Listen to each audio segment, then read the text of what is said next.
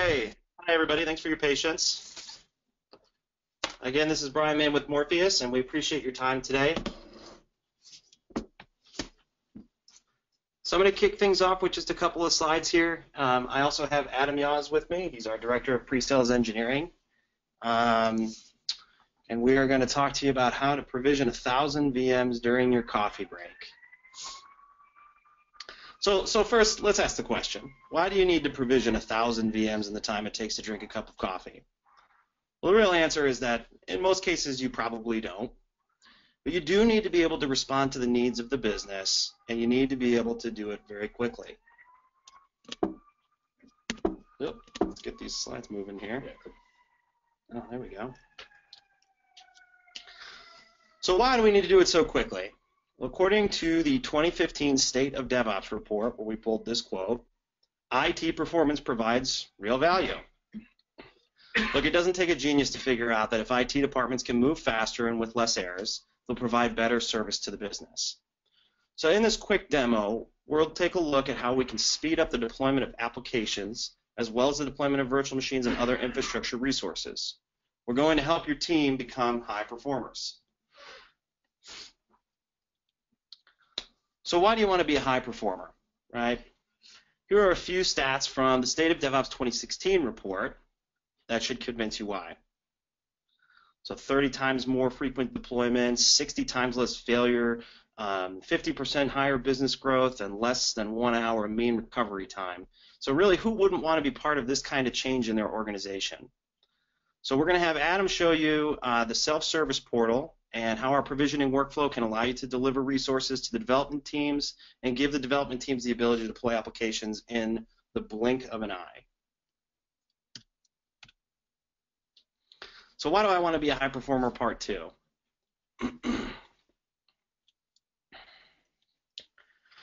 So on the infrastructure side, we're seeing folks who have a 7% increase in revenue, a 9% increase in profit, as well as a 9% increase in share price. Again, these are all excellent statistics. These are all things that we want to see every organization be able to brag about. All right, so hopefully at this point I've convinced you, right? You want to be part of a high-performing team. So let me tell you a little bit more about Morpheus. So Morpheus is a cloud management platform that features a self-service provision portal that will allow you to spin up many different applications and integrates with a wide variety of on-prem and cloud-based infrastructure resources so you can provision any app in any database anywhere. So I'm going to have Adam Yaz step in now. He's our Director of Pre-Sales Engineering, as I said. And he's going to show you how you can use Morpheus to provision thousands of virtual machines with a few clicks of a mouse, provision applications in a flash, and turn your teams into high performers all in your coffee break. Thank you.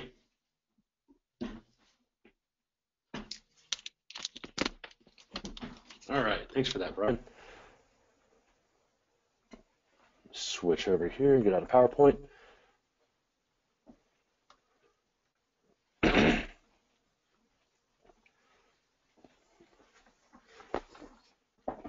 All right, so one thing I want to point out about Morpheus before we get going too far is Morpheus is a full HTML5, just web-based application.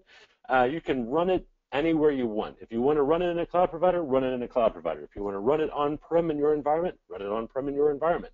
It's really easy to get set up and going. I've done full POCs for multiple customers in just a couple of hours, so quite easy to get going. Right now, so I'm looking at the dashboard within Morpheus. So right now I can see a little bit of information about my environment. I've got 16 instances running. I don't have any open monitoring incidents. I've got some log errors here. Log errors, things we're collecting from all the different instances we've provided or provisioned. Everything from Windows to Linux to database logs, everything rolled directly up into an Elasticsearch database. We're also controlling our internal backups and an integration with several different internal backup providers. So we've got that going as well. What we'll do today is, instead of going all the way through the infrastructure bit and talking about what we connect to and all those different cloud providers, I'm going to go and actually provision a few different things. So I'll click on the provisioning tab, and I can see that I've got a bunch of different instances up and going. I've got everything from standard Ubuntu boxes, I've got database servers, Windows boxes, Microsoft SQL, more Tomcat, Nginx, just a bunch of stuff out here running in my environment. Now I can go provision instances onesie twosie by going through this built-in self-service catalog. So I've got a bunch of different instance type here. I can provision standard virtual images, anything from Hyper-V to VMware type images, Memo, excuse me, Magento, Memcached, Mongo databases, and so on.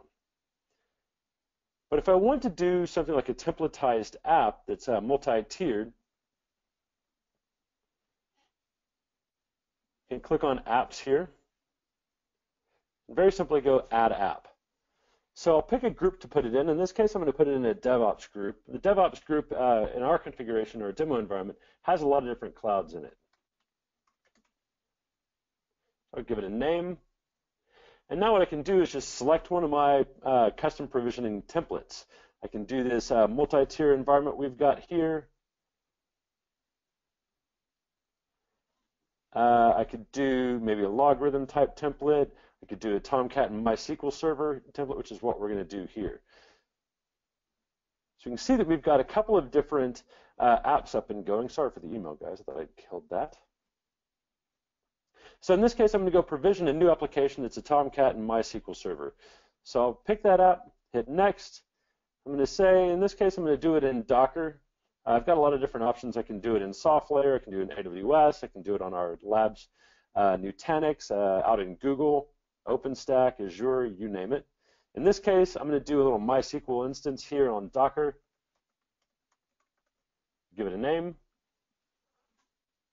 I'll do a Docker single master. Can do a lot of different things with MySQL there. I'll give it a gig of RAM and 10 gigs of storage and some credentials. Okay. Collapse that bit. And we'll do Tomcat as well. We'll do Docker here. Again, Tomcat, I'll just do Tomcat 7 for this, Docker Tomcat. I'll give it 1 gig of RAM and 10 gigs of storage again. Let's hit complete. Now it takes just a moment to get that spinning. So I've got this new app provided here, and it's in the process of provisioning. So what it'll do, and click into the name here, and we'll go provision a MySQL instance and a Tomcat instance here directly. So it takes just a moment to get these up and going, but while we're doing that, I can point out a couple of different things. Since I have this package together as an application, out of the box, we're automatically setting up monitoring here. So this is brand new going. We're also tracking all the logging information as well as environment variables. So within this application, you can see that we're tracking our MySQL configuration information as well as our Tomcat configuration information. So this makes things really nice. So like say in my Catalina configuration files, I can just reference these environment variables instead of the actual IP address, host name, ports and such. Excuse me. And then when I move bits of my environment around the world or to different cloud providers, this is all automatically updated by Morpheus and can make things really portable and really easy to move around. So in this case, I'll also add a new one, and we'll go create a database here in just a minute.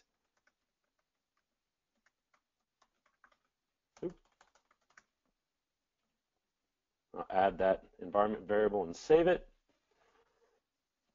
Let's see if these guys are up and going yet. Yep, they're both up and running. Since I've applied that environment variable, I'm going to go restart my Tomcat instance here.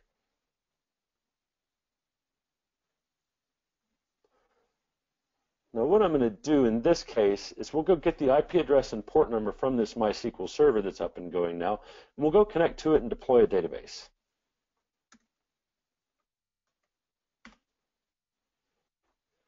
Use SQL Pro to do that. Little Mac SQL app.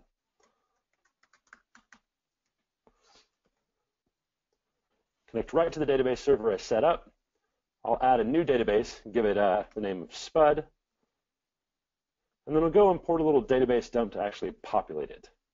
And this is just MySQL, pretty simple stuff. So that's off and going. I'll switch back to my app here. We'll go take a little closer look at the Tomcat side. Now we can see that we've already finished importing that SQL dump into the database, so we're up and going. Database should be ready to go. Now, we've added environment variables. I can see them at this level as well. I've got a database name, I've got my Tomcat information. I can go do a code deployment right on this and go deploy a website. So you'll see we've got this deployments tab up here. I can go define reusable deployments in Morpheus. So I can use it as a way to track versions. I can use it as a way to make things very simple and very reusable. Since I'm doing this deployment on Tomcat, it's going to ask me if I need any Catalina options. And I do. I spell it right. You can see in this case, we're going to go deploy a WAR file of 73 megs directly onto this Tomcat server. A few different things I can do. I can do a file-based deployment. I can do a fetch-based deployment. Or if I'm deploying code, I can tie it directly into GitHub or anybody who's got like a Git-like repository or Git-like API. So next and complete there. We'll see that's deploying. Now, another thing I want to point out about Morpheus is no matter what hypervisor you're running, if you're running Docker, if you're running AWS, VMware, I've got console access built in directly through the UI here. Type env, and I can see things like, here's that database name that I added a little bit earlier.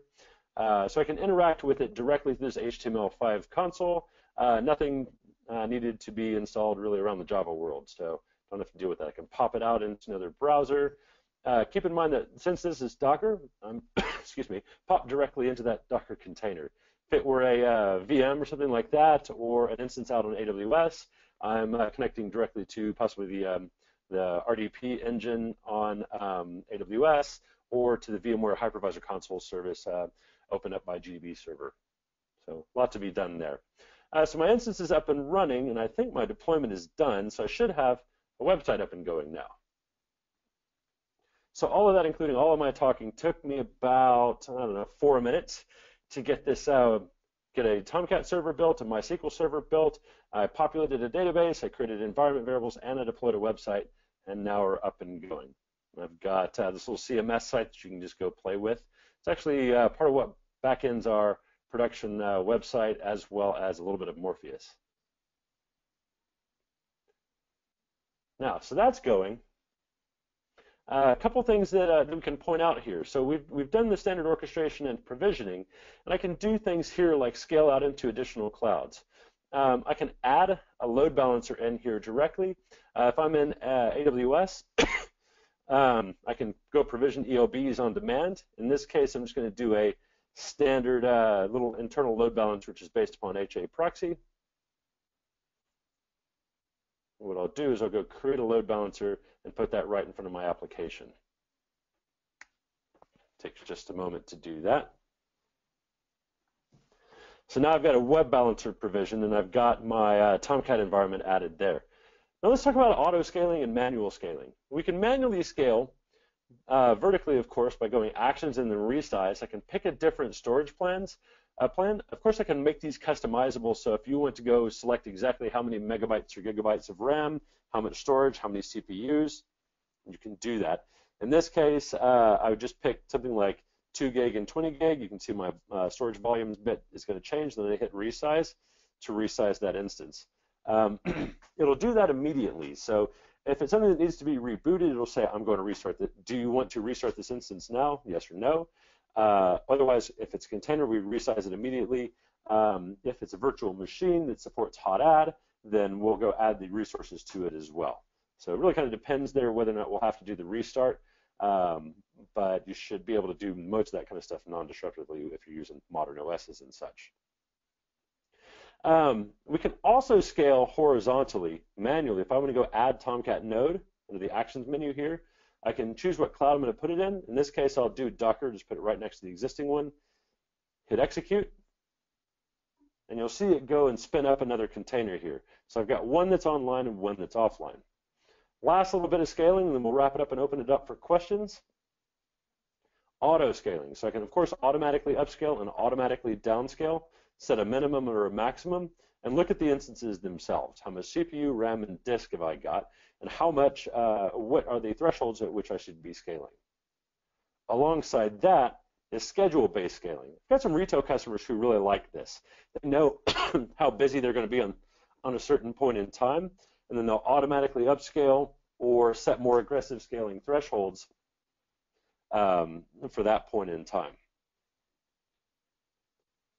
So that's it. So we've got some scaling done. We've manually scaled. We've automatically scaled. We've talked about resizing instances.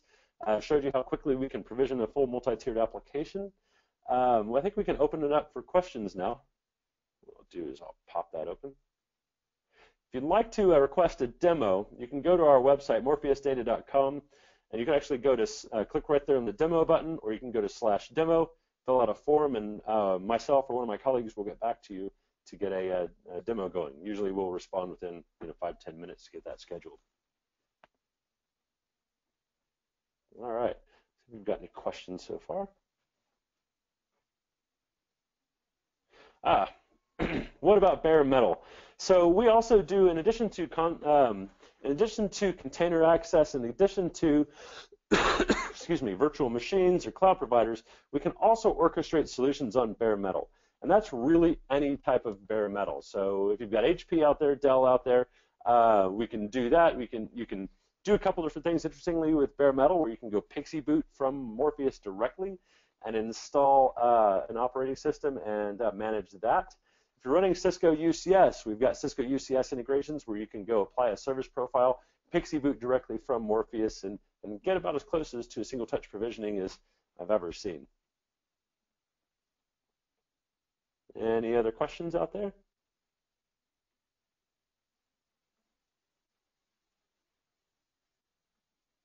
All right. Well, at that point, pretty quick demo, pretty quick webinar. Please feel free to hit us up on morpheusdata.com/demo or follow us on Twitter at morpheusdata. Thanks, everybody, for your time. Have a great day.